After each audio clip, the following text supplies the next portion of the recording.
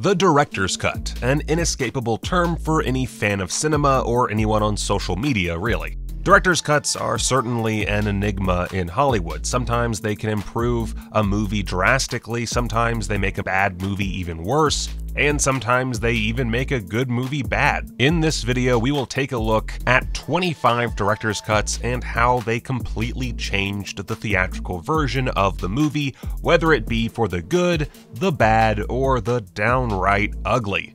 Let's dive in. Of course, how can we not start with Zack Snyder's Justice League cut? After Snyder left the Justice League partway through filming, the studio brought in Joss Whedon as his replacement. This gave the studio an opportunity to cut away all the things they didn't like about Snyder's vision and add in new scenes that, in their minds, would appeal to the general masses. You know the whole story. Many fans, however, complained about how Snyder's vision was ruined and wanted to see what he had in store for the film. Rumors of a Snyder cut started spilling out online before they eventually became a reality, with the Snyder version finally being released this year. The biggest change, of course, is the runtime, with it clocking in at over 4 hours, but also characters such as Cyborg and the Flash are more fleshed out. There are added character motivations, more flashbacks and action scenes, new characters, a nightmarish epilogue, and of course, slow-mo! But Justice League isn't the only Snyder movie to get its own director's cut. In terms of wholesale changes, Snyder's Ultimate Edition of Batman v Superman: Dawn of Justice doesn't make any drastic changes or ultimately change the story, but it does add an extra 30 minutes of content that does fix some of the movie's plot holes and makes for a more coherent film. For example, it takes a deeper dive into Lex Luthor's plan to frame Superman for murder in Africa and gives the audience a little more understanding of Luthor's motivations. And of course, it gives us some more Batman versus Superman. Still, there is another comic book movie that Snyder gave his own cut of, Watchmen.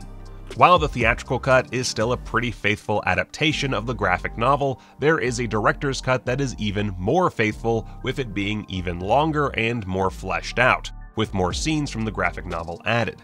Still though, I'm waiting for the actual faithful adaptation, the Squid Monster cut. For Superman 2, original director Richard Donner had grandiose plans for the movie, but he was eventually fired as he was well over budget. He was replaced by Richard Lester, but this caused a number of behind-the-scenes issues with actors Marlon Brando and Gene Hackman refusing to return for reshoots. Brando was ultimately cut out of the theatrical cut completely, but when production began on the 2006 Superman Returns movie, the team searched for some of the unused Brando footage. This led to the Donner cut taking place, which used only 20% of Lester's footage, brought Brando back into the movie, gave further explanations on plot points, and gave the movie an overall darker tone. Although Donner never got to film all of the scenes he wanted and had to rely on the use of test footage to fill in the gaps. Zack Snyder certainly supported fans' calls for his cut of Justice League to be released, but one director who has told fans not to campaign for their release is Josh Trank. Trank directed the 2015 critical and commercial bomb Fantastic Four, but due to disagreements and conflicting visions with the studio, as well as extensive reshoots, production turned into a bit of a mess. After the movie was released, Trank alluded that he had a better idea and version of the movie in mind that would have gotten excellent reviews. However, if this is true or not will forever remain a mystery. When it comes to X-Men movies, Days of Future Past is often regarded as one of the strongest and most loved, but it had one thing missing: Rogue. In the original vision, Rogue had a much more integral story arc in the movie, but this was almost completely cut out. However, in 2015, the studio gave us the Rogue cut, which adds an extra 17 minutes to the movie and fully restores Rogue's original storyline, which includes her taking over from Kitty to keep Logan's consciousness in the past. And many see the Rogue cut as the definitive version of the movie. In 2005, Frank Miller brought his comic book Sin City to life alongside Robert Rodriguez and Quentin Tarantino. The movie is extremely faithful to the comic book. However, director Robert Rodriguez released an alternate cut with an added 10 scenes that were taken straight from the graphic novel. However, they don't add much to the movie and actually break up the narrative flow. For example, instead of beginning and ending with Hardigan's story, as they do in the theatrical cut, they cram the culmination of all the different storylines into one long segment, removing that circular flow of the original version. I know it's subjective, but hey, I'm sticking by it. There is little you can do to make an epic series such as The Lord of the Rings even better, but director Peter Jackson found a way when he released his extended trilogy. The theatrical cut of the trilogy isn't exactly what you would call short, but Jackson added an extra 128 minutes of content to the series, which culminated in a collective runtime of 11 hours and 26 minutes. Added scenes include Saruman's death in Isengard, Gandalf fighting the Witch King, Theodred's funeral, and Aragorn's real age. The theatrical cut is certainly brilliant, but the extended version is even better. But a director meddling in a beloved franchise doesn't always have a positive effect. Just ask George Lucas. Since the original Star Wars trilogy was released, the franchise has become notorious for going back and making alterations, like Hayden Christensen in Return of the Jedi. Back in 1997, George Lucas announced he would be re-releasing his original trilogy into theaters with a few changes. For the most part, the changes were minor. A little CGI added, some digital touch-ups, a few added Blasta sound effects, some more Chewbacca growls, nothing major. But there was one big change, the Greedo scene. In the original version, Han shoots Greedo under the table preemptively, but this was changed in the 1997 version to have Greedo shooting first and missing, with Han later shooting and killing Greedo. Due to backlash, this was again changed in 2004 to the two shooting simultaneously, which, sure. It's safe to say E.T. fans see anyone who alters or tampers with the movie near blasphemous, even if it's the movie's director, Steven Spielberg. Spielberg released a director's cut of the film where all of the guns used by the government were digitally replaced with walkie-talkies. Seeing as this is a movie aimed at children, you can understand the reasoning, but it didn't really work. Only little kids can see him. Give me a break. Spielberg also updated E.T. by giving him added digital facial expressions, which in no way made him look worse. That was sarcasm, by the way. Spielberg did at least acknowledge, though, that the cut was a mistake. Speaking of Spielberg, when he wanted to make a director's cut for his Close Encounters of the Third Kind, the studio wanted the inside of the UFO mothership to be seen for marketing purposes. Spielberg reluctantly agreed, and a scene with Roy entering the UFO mothership was added at the very end. Spielberg was unsatisfied with this cut due to the ending, and re-released the movie again as a definitive director's cut in 1998, which melded together the director's favorite parts of both the 1977 and 1980 versions, removing the UFO mothership scene once and for all. Now, we really couldn't talk about director's cuts and not mention Ridley Scott's sci-fi classic, Blade Runner. The original theatrical cut ended with Deckard and Rachel having a happy ending, driving off into the sunset together, as well as having an infamous voiceover narration, which Harrison Ford hated so much, it's literally the definition of monotone. Ironically though, the director's cut, which was released 10 years later in 1992, wasn't actually under the control of Ridley Scott, but it is admittedly closer to his original vision, with the voiceover thankfully gone, the happy ending stripped away, and unicorn dream sequences added that make us question, is Deckard himself actually a replicant? Scott did get to finally release his version of the film in the final cut, where he remastered the visuals, improved the audio, added in new elements to the score, and added even more unicorn dream sequences, and it is generally regarded as the definitive version of Blade Runner. After the success of Gladiator, Ridley Scott worked on another historical epic, Kingdom of Heaven. However, the studio was concerned as to whether or not it would be suitable for the masses and forced Scott to cut 50 minutes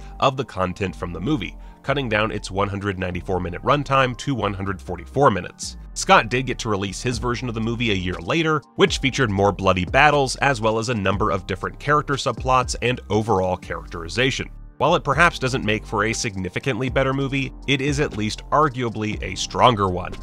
The sci-fi sequel Aliens is another example of a movie where the studio pressured the director to cut down the runtime and increase the action, and James Cameron was forced to shave off 17 minutes worth of content. Cameron's special edition of the movie was later released, however, with it adding more characters and story depth along with new action set pieces.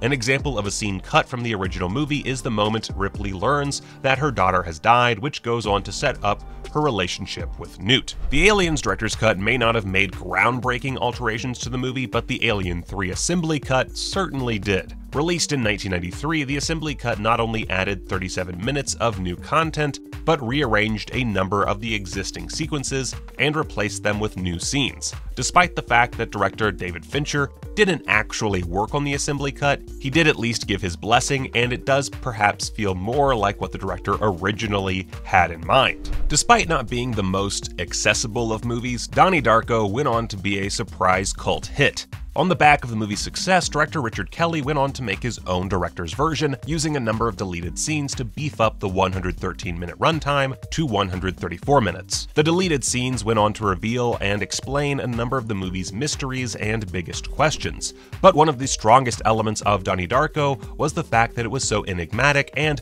while the director's cut definitely didn't spoil the original movie, it did take away some of the mystery that made it so beloved in the first place. In terms of runtime, the I Am Legend director's cut doesn't make much of a difference, with it only adding 3 minutes onto the theatrical version's 96-minute runtime, but there are still some big differences. In the theatrical version, Will Smith's Dr. Neville discovers a cure for the virus that turns people into monsters, but then sacrifices himself at the end to take out the Darkseers in order for his fellow survivors to escape.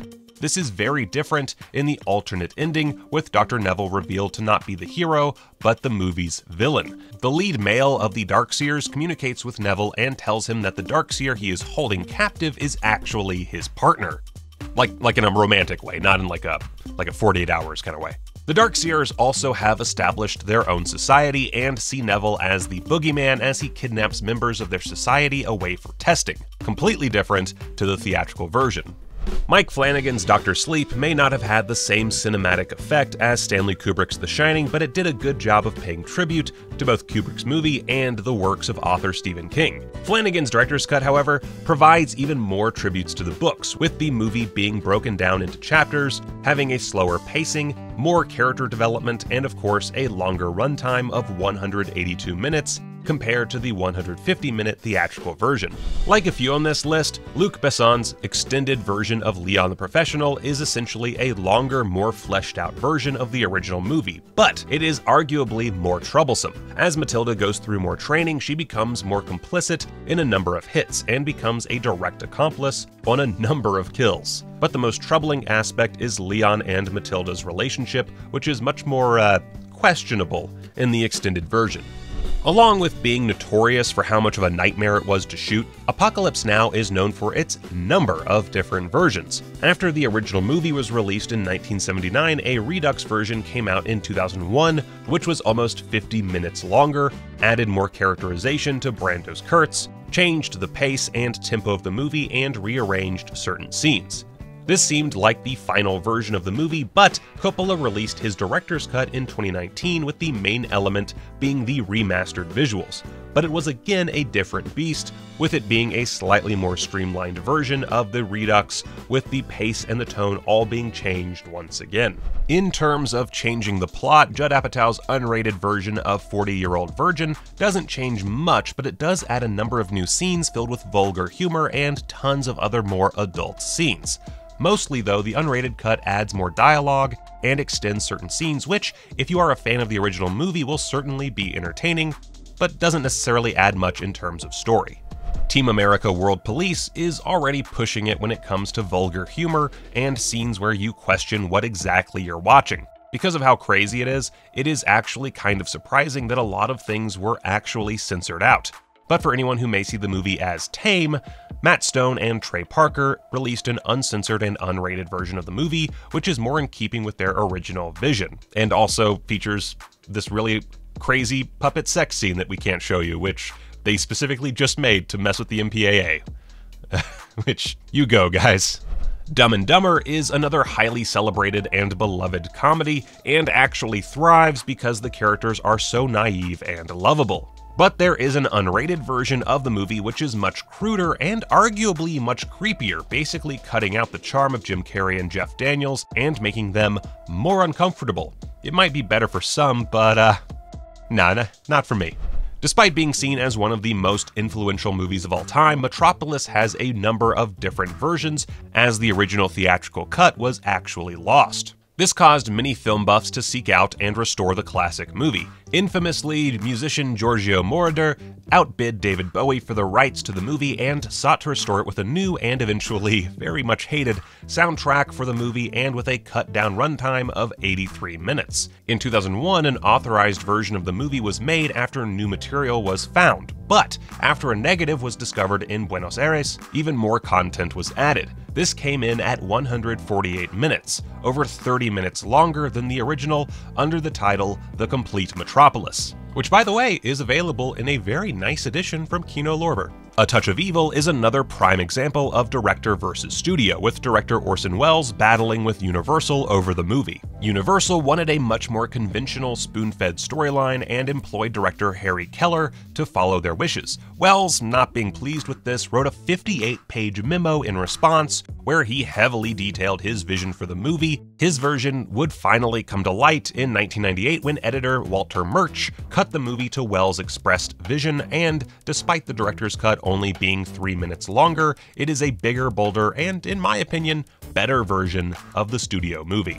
Let's end on one last one, shall we? Takashi Miike is one of the most prolific filmmakers of all time, and will probably make another movie before I finish this sentence. So it's no surprise there is a theatrical cut of his gory masterpiece, 13 Assassins.